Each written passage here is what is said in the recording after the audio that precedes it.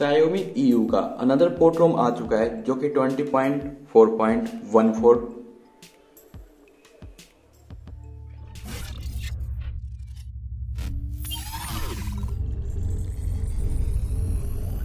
Hello everyone, I am MK and you are watching take office. और इस video में हम बात करने वाले हैं Xiaomi EU के 20.5.14 बीटा अपडेट के बारे में, जो कि पोर्ट रोम है और इसे पोर्ट किया गया है हमारे HN की तरफ से, क्योंकि ये है जो ऑफिशियली सपोर्ट हमारे पोको डिवाइस के लिए काफी टाइम पहले ही बंद हो गया है। तो जितने भी अभी अपडेट आते हैं सारे पोर्ट रोम होते हैं। तो इस अपडेट के अंदर आपको ऑफिशियल चेंज लोग के चेंजमेंट देखने को मिल जाते हैं और कुछ अलग एक्स्ट्रा कस्टमाइजेशन भी देखने को मिलता है। जैसे कि इसके अंदर आपको ऑलवेज ऑन का सेशन देखने को मिल जाता है, बट यहाँ पे ऑलवेज ऑन के कोई भी क्लॉक अवेलेबल नहीं है। अब तक जितने भी है जो अपडेट आए हैं पोर्ट रोम के जिनमें ऑलवेज ऑन का सपोर्ट मिला है वो अनस्टेबल है और बहुत ज्यादा प्रॉब्लम क्रिएट करते हैं। तो यहाँ पे ऑलवेज ऑन स्क्रीन होना या ना होना सिमिलर है। वहीं पर अगर इस रोम के परफॉर्मेंस की बात करें तो आपको काफी अच्छा खासा AnTuTu का स्कोर देखने को मिल जाता है, जो कि हमेशा MANDFX के रोम के ऊपर दिखाई देता है।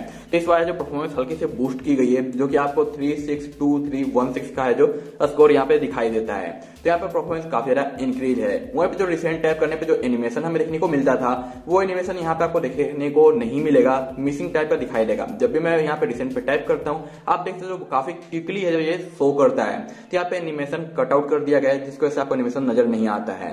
पहले से ये रूम आपको प्री रूटेड मिलता है, तो आपका है जो यहाँ पे नेट सेफ्टी का प्रॉब्लम रहेगा। लेकिन अगर आप यहाँ पे ट्रिपल लाइन पे आने के बाद सेटिंग पे जाने के बाद इस ऑप्शन को अगर आप इनेबल कर देते हो जो कि मैजिक हाइड है, तो आपका जो नेट सेफ्टी बिल्कुल ही पास हो जाएगा। तो आप बैंकिंग ऐप वगैरह ट्राई कर पाओगे। और अगर आपको जो पेमेंट वगैरह में प्रॉब्लम आ रहा है, नो सिम डिडक्शन का आ रहा है, तो आप इसके ऑफिशियल ग्रुप पे ज्वाइन हो सकते हो। वहां पे आपको फुल सपोर्ट प्रोवाइड कर दिया जाएगा कि इसे कैसे फिक्स करना है। बट कुछ यूजर्स को ये प्रॉब्लम नहीं आता है। कैमरा यहाँ पे बिल्कुल अपडेट कर दिया गया है। तो लेटेस्ट जो अभी MIUI का कैमरा आया है वही आपको यहाँ पे भी देखने को मिलता है, जिसके पूरे फंक्शन अच्छे तरीके से काम करते हैं। बट यहाँ पे एक चीज कमी मिलती है, वो है वॉइस शटर का। अगर आप इसका यूज करोगे तो कैमरा हमारा क्रैश करता है। तो एक छोटा सा इशू है, बाकी जितने भी फीचर्स है वो प्रॉपर तरीके से काम करता है। यहाँ पे आपको स्क्रीन रिकॉर्डर भी देखने को मिल जाता है जो कि परफेक्ट वर्किंग है, और बाकी अदर फंक्शन भी आपको वर्किंग देखने को मिलता है। वहीं पे आए क्यों आते हैं चेंज की बात करते हैं चेंज लो के हिसाब से।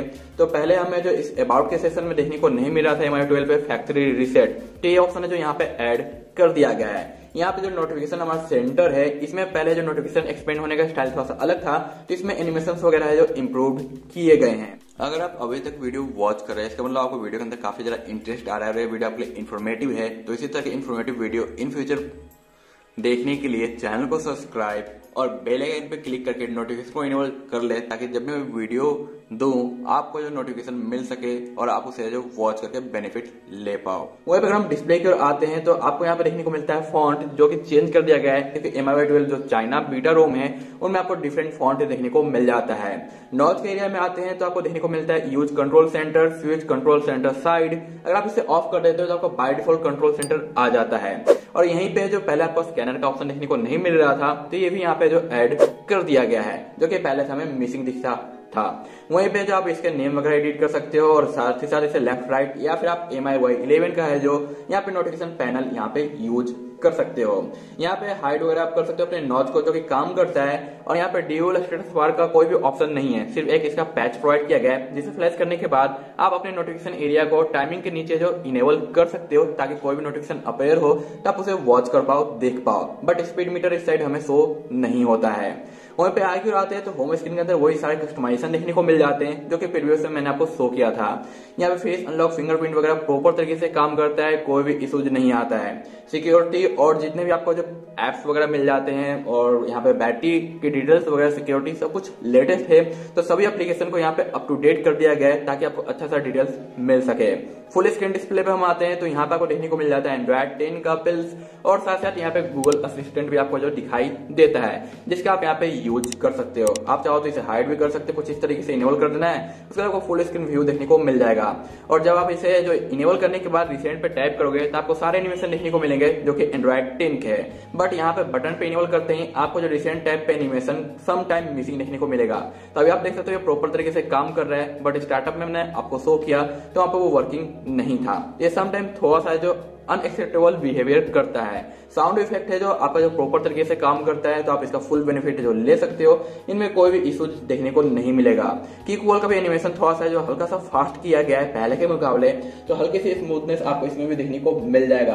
कॉन्टेक्ट वगैरह में थोड़ा इशू थी, उसे जो फिक्स कर दिया गया है, तो वहां पे भी आपका जो प्रॉब्लम सॉल्व देखने को मिल जाता है। कैमरे में कुछ मैनेज का प्रॉब्लम आ रहा था कुछ डिवाइसेज के लिए, तो वो फिक्स हो गया है। बट हमारे पोको F1 में प्रॉपर तरीके से काम कर रहा था पहले से, तो ये अभी भी जो काम कर रहा है। तो इसमें आप जो अपने कैटेगरीज वगैरह को मैनेज कर सकते हो कि किसे शो करना है और किसे हाइड करना है। आगे की ओर बढ़ते हैं अपने सेटिंग और अबाउट के पेज पे, जो कि माई डिवाइस का सेक्शन है। यहाँ पे आपको ऑल स्पेक्स में देखने को मिलता है 2024-1 का सिक्योरिटी पैच, जो कि अभी भी 1 मंथ का ओल्ड देखने को मिलता है। और प्रिफ माइनस का यहाँ पे जो कर्नेल यूज किया गया है, बट आप और थोड़ी बहुत चेंजिंग करना चाहते हो ताकि आप पबजी अच्छे से प्ले कर पाओ, तो आप कर्नेल वगैरह को है जो चेंज कर सकते हो और परफॉर्मेंस और ज्यादा बूस्ट कर सकते हो।